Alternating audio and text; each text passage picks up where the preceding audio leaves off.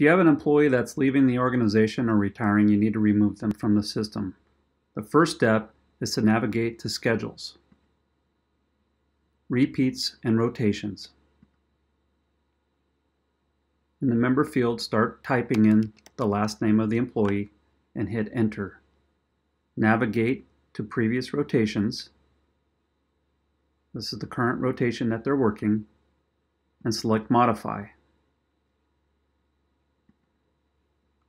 Here, you want to add the new end date.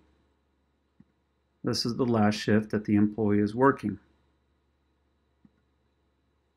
Be cautious not to select Delete Rotation, or that will remove the employee from the schedule back to the beginning of when they were first entered into the schedule.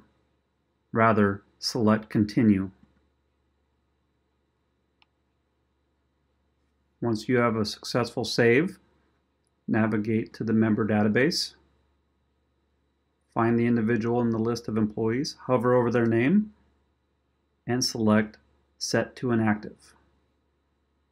You have to confirm that you want to set the employee to inactive. Now this employee is no longer part of the filtered view consisting of Battalion 2 members. Navigate over to Filters. Second item, Inactive Members, will reveal a list of all employees who have been set to inactive.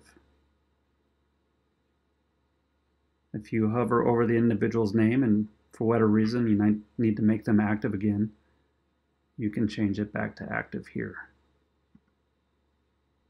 Again, if you have any questions, contact the system administrator by selecting the name in the upper right-hand corner.